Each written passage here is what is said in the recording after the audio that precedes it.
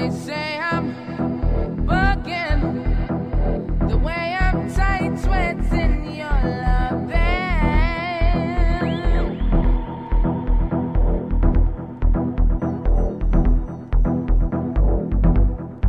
They all sit and wonder why these feelings I cannot hide. It ain't a question of pride. Back at Kissdafunk, and it's the closing party today, isn't it? Yeah, man. It's the end of the season already. It feels like the summer's gone so quick.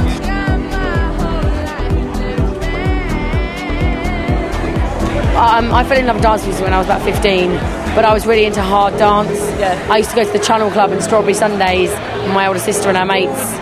Yeah, I used to get glow sticks and doing all that, making listen to Judge Stalls on a Saturday night. Yeah, it was all good back then, and then I liked garage for a while. I turned into a massive garage head in like 96, 97. Loved it, absolutely loved it, and then loved R&B for a little while. Then went into dance music in about 99, 2000. How are we going to get through a whole interview without talking about Big Brother? Oh, please don't talk about that. Will we not go there? No, let's skip that. Because let's talk about something else. You've been into dance music way before that. Yep. But how did you get into the DJing? Well, I learned to DJ when I was younger, but I didn't learn to play out. I just used to go to my mate's house and use his vinyl and literally just use his decks, and he'd be like, "Oh, you're not coming around to see me?" Then I'll be like, "No, I come around to use your decks." Yeah. But I never ever learned to play out or anything. And then music was obviously the one thing that I really missed when I was in Big Brother. And so I didn't miss my family or friends. That sounds really hard, but I knew I was going to see them at the end. And I really miss music. I absolutely love music. It's something I can't ever. I love every kind of music. It's not just dance music. I'm just music mad. And then afterwards, there was a little while when I was really busy with TV stuff and radio stuff. And then I had some time off, and I was like, I'm going to buy some decks. And CDJs were out, and I was like, I'll buy some CDJs.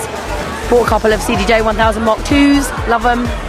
And I've never looked back. And then I didn't know I was going to DJ. I just bought them and thought, I'll learn. Yeah. And then I just got a few gigs, and then I got a few gigs on top of that. And now this year I'm in Ibiza, which is a dream come true. Was it fun for you learning? Was it easy for you? Yeah. Was it just... Because I saw you up there and you got your little DJ dance, and you know how to work the effects, and you know how to work the CDJs that got up there, so you know what you're doing, right? Was it easy for you to learn? Well, I had my friend come round, Rupert, and it was actually Grant Nelson who told me to buy a CDJ. What? Really? He's a good guy as well. I love Grant Nelson. I love the fact that in his rider he's got a bottle of Jack Daniels. Every time? Yeah! That comes up in every interview. Always DJ with a fag in his mouth. And Jack Daniels. Love it, I love him. I phoned up and went, Grant, because I was friends with him through a friend, and I went, what do I buy? Do I buy Technics or do I buy some CD decks? And he went, CD decks. And with CD decks, someone's telling me to get some Denons, and he went, write this down. I went, what? And he went, CDJ. I was like, CD, didn't have a clue. MK, I was like, 2, yeah. I didn't have a clue what they were. I bought them and I was like, what the fuck?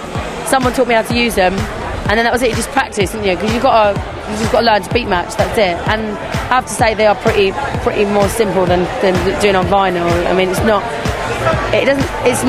They are. The thing is, everyone says, oh, they're really, really easy. But then I was trying to teach my friend to DJ. She just can't do it. You can either do it. You either pick it up or you don't. I picked it up really quickly, and within 6 months, I was like, all right, making mixed CDs, giving them out to my friends, doing a few gigs, and like I picked it up. Whereas my friend, I'm trying to teach her, and she can't do it. Yeah. But yeah, no, I love it. I love DJing. It's really good, and I'm really glad to be here.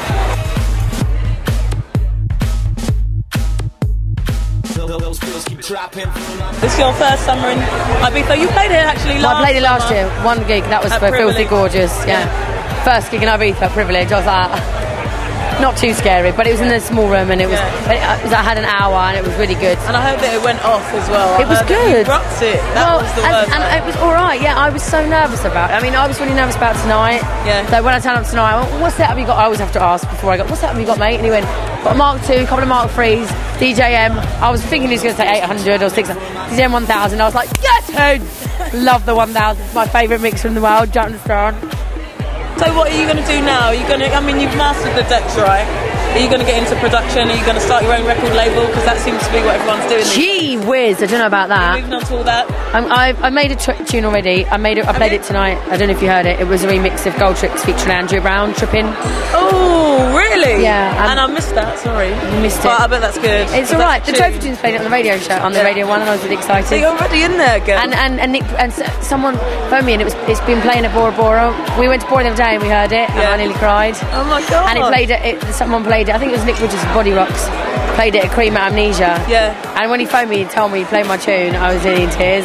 I was really sick. I was like, pardon, at Amnesia. Does it feel like it's happened really quickly? Yes, very. Yeah. Weirdly quickly, yeah. But it's all good. And someone said to me today, how long have you been DJing? I was like, nearly 2 years. Yeah. Like, it doesn't feel like 2 years, but it happened quickly. I'm just going to start a radio show as well, and that will be like Monday to Friday. Where's that going to be? And for Kerrang FM, and wow. it's the breakfast show with Tim Shaw. Cool. Yeah, it's good. How are you going to manage that, the party lifestyle, and getting up? No, there's going to be no more party lifestyle. It all ends after this holiday. This is my last 2 weeks of freedom, so we are going crazy.